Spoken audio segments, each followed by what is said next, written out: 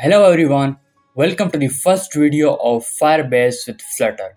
So in this video, I'm going to show you what are CRUD operations and how we can perform it in our Flutter application. CRUD operations are basically nothing but the addition of four things that are create, read, update, and finally delete. These are basically the operations of any of the database including Firebase.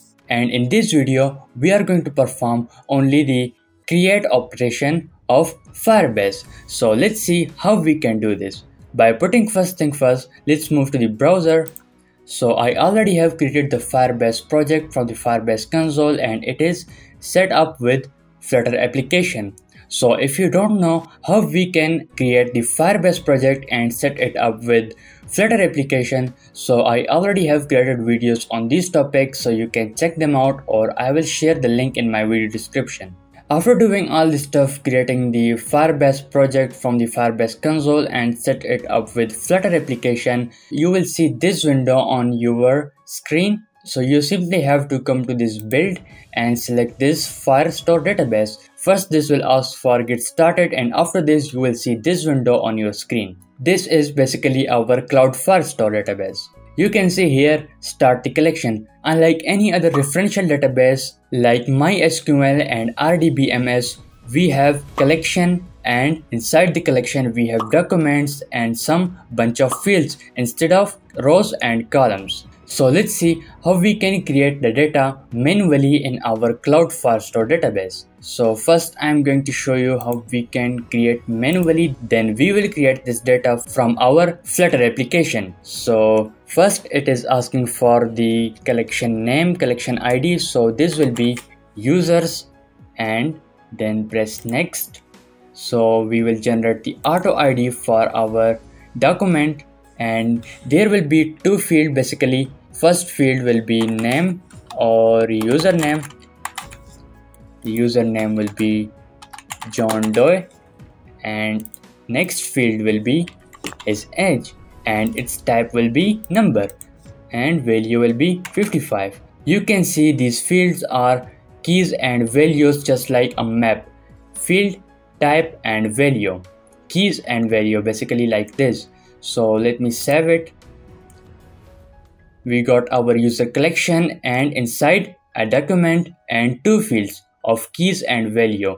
Key age 55 and username John Doe. So like this we can create data manually in our Cloud Firestore database and that was it. So let's move to the Android Studio and start creating the data from our application. So first let's delete this collection from here. We will create it from our application of Flutter users, delete, just like this. And now we are on our Android Studio. I already have set up my Firebase in my Flutter application. Again, if you don't know, I already have created videos on this topic. You can check them out by hitting the link on my video description. This everything is basic steps of material app and calling home page. You may be familiar with that because now you're using Firebase with Flutter application, so you may be familiar with this. So let's move to this home page and now we are on our home page. So there is basically nothing but a scaffold and app bar with the title of Firebase create and a center button. And when we tap this button, this will simply print in the debug console create data. For now, it is not creating the data in the Cloud Firestore, but we will perform this operation by doing some code. So let me show you the UI, how it looks like. So that's the UI, a simple button. When we click this and let's check the debug console, it prints the create data, but it is not creating the data in the Cloud Firestore because we didn't write the code yet. So let's do it. Here we will call a function which will be create and just like this. So this function will be feature and inside this we are going to access the user collection, like to create the user collection as we have did inside here like the users. So we are going to do it from the code. So from the code it will be something like this: final user collection, and from the Firebase Firestore instance and the collection users. So first we have access to the user collection, and now inside this collection we are gonna have a document. So how we will create the document? It's pretty simple. Let me show you. A single line of code will require for this. So we have created another variable of document reference or docref equal to user collection dot doc. Inside this user collection there will be a document on the user ID, and then we are going to create some data inside this document. So to do that we have to await a function document reference dot set some data. This accept the map as I show you inside the Cloud Firestore database in here.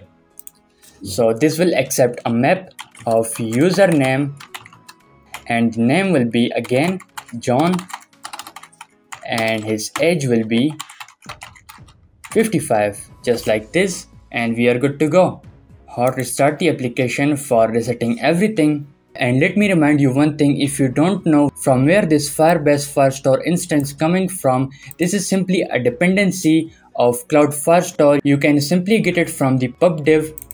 Here you need to add these two dependencies also, this Firebase core for initializing Firebase and this Cloud Firestore to use the Cloud Firestore database. And now when I press this create and check the Cloud Firestore, restart it,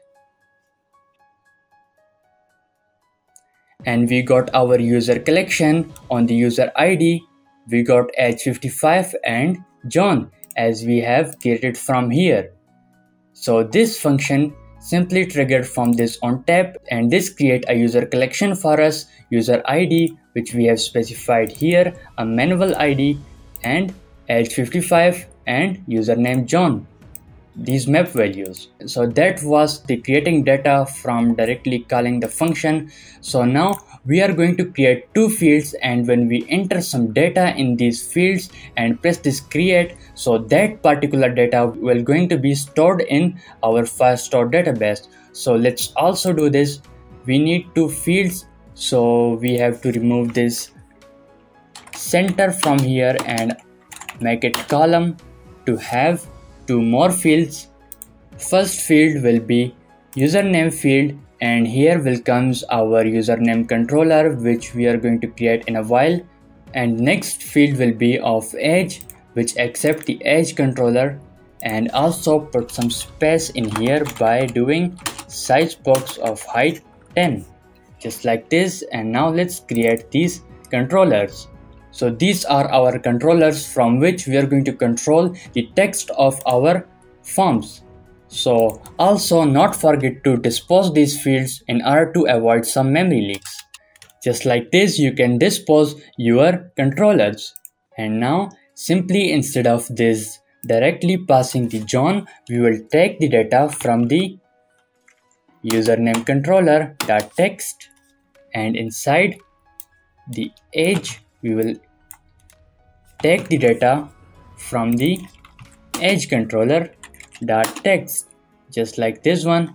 And also there will be no more manual ID to let Firebase to create a random ID for our documents. So you simply have to remove this manual ID from here, so Firebase will generate a random ID for each of the document. So press Ctrl S to hot reload, and then we got two fields, so I need some more space around this.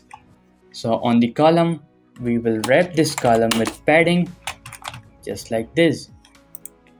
And now our username will be something like Steve, and his age will be 45. And press create, and let's go and check the Firestore, and we got another document on the randomly generated ID by Firestore and 45 Steves. Yeah, that's great. We got our data created on the randomly generated ID, and that's great. Let's create another one that will be, let's say, eTechViral. eTechViral is simply an organization. His age, let's say 33, and create. And let's go and check, we got another document inside our user collection 33 and eTechViral. That's great. Like this you can create the data in your cloud Firestore database, and that's it. So I hope I have cleared everything for you, how to create data in your Firestore database and what are CRUD operations. So we simply have performed the create operation manually and also from our Flutter application. So that was it for the create operation. So in the next video we are going to read this particular data we just have created in a while. We are going to read this data in the next video. So hope you like this video. If so, show some love in the comment section, and also let me know if you don't understand something of this create operation. And also not forget to subscribe and hit the bell icon so that you will not miss any future updates and beautiful videos like this. For now, goodbye, and I will see you in the next video.